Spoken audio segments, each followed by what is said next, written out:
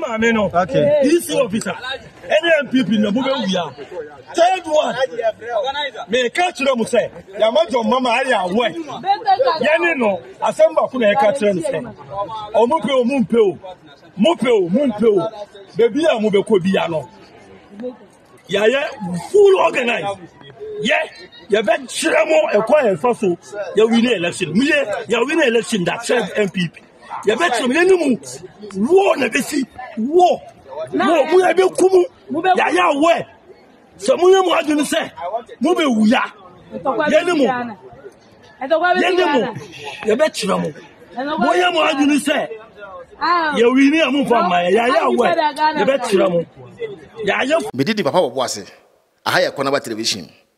Mesremo, somebody like it, Mubeshe, no more mere Adamasamaye, son of a Conaba transfer, or bad life for no more. Pia. I bet just say a brandy be I wanted or your NDC ni. A dear pan a brandy kokaya why I wanted. And he say, your ho and a news to be about tuja. Our watcher say or your NDC organizer. Now or say a war air baby see a Ghana 2024 election. A quabi on my first will be Nibian on almost my fully prepared. Now all can answer Monsono or say John Dramani Mahama Yahweh pan says I any baby see. Alhaji Mustafa Al Hassan any dean declare war. Ewo eye the video be a airport trending almost see e said they were wanted by the police ye peno acheno. Na abranti aye can ask me news yi be hwe wo eye Ghana web and post to sign news we e the two abonten say or say John Dramani Mahama aware say war baby see ewo eye kurum Ghana ho. Na ekwebo mefa so mbewini abani bia no mbewini video a trendy a GH1 and the post to say video at the two abonten alaji and da a screen sui na na minim argument ekoso between ono other say between ono ne MPP ni bi na na ye argument ne pe because he the rate no wa hiti na wutie nsem wan nipa no ka dia na say e yabufu pa anana aba enye asam ketoa na so ono de war pa de aban yantun wie no na eye eja war na atiesi eye Ghana alhaji nsem wo de atodwa no yenko tie alhaji nsem wo ka a wo che se John Dramani Mahama aware se sa asem ya wo kan ba besi no maka che na yi na sutiri se oma ye fully prepared a omo ba be ma war esi Ghana 2024 election inti alhaji nsem wo de tu edwamra sisia officer any MPP na movement we are. Third one. May catch them say Yamajo mama area away. Yanino assemble kuna catch them say Mupeo. Baby amube kobiano. Yeah, full organized. Yeah, you bet Chiramo acquire fossil. You win election. You win election that serves MPP. You bet some move. War never see. War. No, we have been kumu. Ya where? Some of them are going to say, Mube Uya. Okay, eti utie asemwa alhaji eka ye video imua. Number 1, Omayi John Dramani Mahama wayina sutiri. Se akon eba bisi 2024 election. Osi wayi John Dramani Mahama wayina sutiri.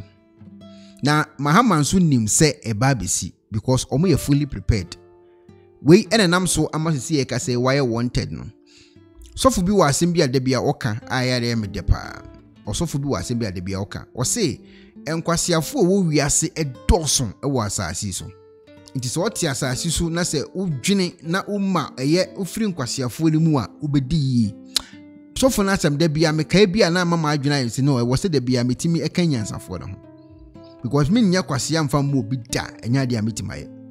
Dia brantie eye a wosi oba be ma wo asi wo Ghana yi se abane be wini o se di minim ade omunji omuhundi ana NDC following omuhundi ana se aba ye beto no ebia Ghana fo beto amom omunji ndi ana a omuhuni se e wo se wo NDC e wo Ghana yi me obo video bi ama papa yati onti asema papa yi kan wo se nkwasiafo wo wiase doso enti so oyire ho e ma wa adwene no ebefia obedi yi ti asema papa yi kan ti mumfanto mutirim de besi wiye nkwasiafo wo wiase doso chen nyansafo nti wuyire ho abeyi ajim fondoso de be kante omo majimi doso unya nyansa kakra bia se na nyansafo no doso a ka competition be kosoro asamba na meka chiro no ti asem ni yo Say ye na nyansafo ne dɔɔso anka competition be kɔ so. Ɛyɛ ampapa nso. Sɛ me ameti hei, me nkɔka nkwasiafo ho da. In a sense meko e di amu papa so onko ye president. Meko akɔ amu bi akɔ bome so papa onko ye president. Ɛyɛ saa nkwasiafo na bedi sɛ adwuma no. Memi nye saa nkwasiɛ ne bi da. Ɛna sɔfo ne ka no. Wɔso wonya nyansa kakra bi a obedi ye wɔ asase so. Nti omo mahunu nyansa wɔ asase so na edi ye. Nti akɔyi wɔ desk yi so otimi nya saa nyansa ne kakra bi sɛ ikima. Ubon sɛ ɔnyɛ wanted bi. He say why wanted because say ono ni papa onka so be president di o. Ono ni maame onka so be president di o. Na busuani bi anka so be president di o. Ono pese Mahama ebe president nti. Wa mana ya aware so maboa mu ho awie no mo ba abeko. Fully prepared. Wa bra Mahama ba onka ntokwa we ho. Why prepared? Enya ogronso no odi o. Odini tibeto ade obi de sika atwa nti sesi akwakoye saade opeso okoye no. Obeshi obi de sika woniem sesi won se nipa na wo twa video no. O di camera no etoto to nchen ne ade. O pese nkofo hunu se de all kan nye se nkofo ni hu amanfo gina ho. En wo se Pep Mahama meye president a akon besi Ghana. Waka we di atom framam. Akon e besi na hiafo ma ne yebebuo mu. Akon e besi no omo ni hwe ye ne yebechi omo abuo mu. Akon e besi no obi a yebebo ne papa onka presidential presidential aspirant ne ho a onka ho. Okwa kogigina nim ni akwa akobo no akopra ne kwa just because obi it say akoye ogina hoyi ese ono se Mahama anye president ayakon ene wosisi wo Ghana waka wi afa no aditra ba si ye ka say de ese a police for epe no na ese a police for epe no na oba be chirim how obesi start akon no how obesi de eye and preparation no maye no mo hye o mo ye no oba be chirim because ye ne eti eye ne aburo chirim pa cho ye momu de pese ye ba Ghana beje ani o ye ne yetia ne ebra ne aba ho ne abekere kakra ne yekɔ ahoto o Ghana nipa nam utim se me kɔ Ghana so amanfo ho to mo ankasa problem bi si Ghana o sika na akodidi sebe yansafo ne butom because da bia kwase akodwom instead so mbe save sika na to ho no wote wa no atam no de akomo connection ma we no wadi na afi atofom na Captain Smart si online wo kam alechi no wodi fufuo unim how we see live big life for Ghana. Munim how we live big life. I base obi say na say na Ghana say me me ko transport bi say me ko chele kakra. Me na me kan kra chew. Masa me ko pie ho no ensan kofo ne twa no. Ene de me se me pede ne bo ofo ma me ko peke no. Wine kakra na me pay twa no wine keke 500 Ghana. E ma me yes azan bi na ja me see from come baby. Boy say pint to kakra kapa. Bibiensi Ghana enipa kakra bi na ekam na sai nipa kakra bi na ekam nso no e de omani nyina kodu se ya ban na wo so ye bibi de manipa no Mahama na sisu a de bekwa na ekui na de sisu a de bekwa na eku obi aba obaye de na ho odin betimi etu kodi akwa bi tisesi achi na ekoka se ekon besi Ghana na kodi achi ne yekobo a yapo nkwase aboro we kan okra de akiro mo ayi twitwa omo nan wo politics mu akosisen omo ebo omo matuo e wo politics mu akosisen wo de kodi akwa wi achi na won kan kira we say akon ba besi kole kodi achire enkosi hwe politicians no money problem ono abo kan ne eye Sylvester problem isi o parliament enya nwumre na no mo sa tena se solve problem wo de kodi akwa wi achi esi e ka say de esi e penache no wona nim kwa mafa so mabo mo a wo se Mahama nim se omo ba ba yesa de no ona e kan biti de kwa na ba betimi no comment aba me mom de me ntimi emma obi mfa menye hanam emma nese ebi nsi da de bia mekan nyansafo no me da se ti asema oka NDC na mube wia third one me ka kire mu say ya majo mama ari awe yeni no asemba ku na e ka kire mu say omumpe o bebi a mu be ko bia no ya full organized ya be kire mu e kwa e fa so ya win election mu ya win election that serve MPP ya be kire mu yeni mu wo na be si wo no mu ya be kumu ya we so mu mu adunu se me kan se mu ya kire mu mfa nto mu tirim de be si wie nkwasiafo wi ase do so chen nyansafo nti wo yire ho abeyi agim fondo so de be kan te omo magimi do so unya nyansa kakra bia se na nyansafo no do so a ka competition be kosoro asamba na maka chiro no wo de envimi ala. Anyway, busiafo. So pesi fita structure do for de. And then na fa ho kodom unique laser whitening. Unique laser whitening e wo toothpaste sonko a se wo di twitwi wo se a e ma wo se na eye fita. Na eye fita no so no. Na eyi enka bone bia wo no mu bia. Any tea stains, coffee stains, smoking stains bia wo no mu bia. Unique laser whitening product.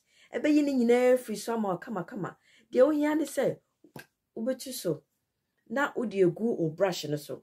Uwia na odi twitwi wo sine so nyina kama. Uwia enwuru enum gye no wenum sa. Into contact Unique Laser Whitening. Ewa 079-9979-2330.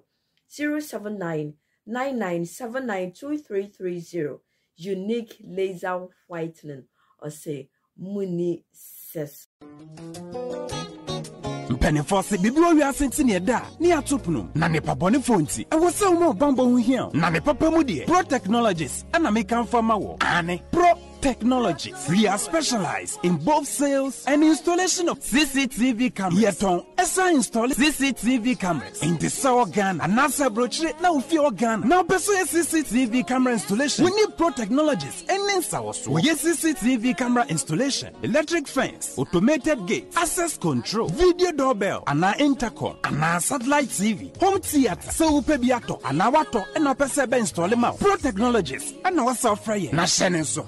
Fidye nyina from America brochimem ndi send papam na opedia man nwene ho na ne bo nso da form meche ye no the web brochimem ha ene e branch e wo Ghana ye ni mo bra wo bre nti sika fire nsem se fanya japade ma wo Ghana wo da na ne tenese ye san general construction so web brochire na peso si fi Ghana e dan plan bia peso si se wa sha se dada ana fe na peso si plan bia ye besia ma eno echi so ye solar power ana bamba ho nsensem bia de woni ye ni nsawoso ne sanso ye smart home abefo fidie bia pese hye e wo fie ana watwuma mo de ma wo woni ye ni nsawoso we are just a call away ne sanso wadan de ma han ana ofre brochire bedu Ghana na wo pe full house room ana apartment ahan for short term and long term ye be ma obiane border form na bamba ho nsem de manwene ho enna ye interior decoration so wasi fie na wie ana ye su fie na ma no ye sign decoration ye be siesie fie ana office o e de ama eno agi so tom fidie bi na wo hokun ya fa so install ana ne settings ye be ye e de ama e wo Ghana wo be hu yen wo mira fra denta e de wani ache dodowa wo be hu ye e wo ahye ye ne Emalin Pharmacy and what the same building. For information or WhatsApp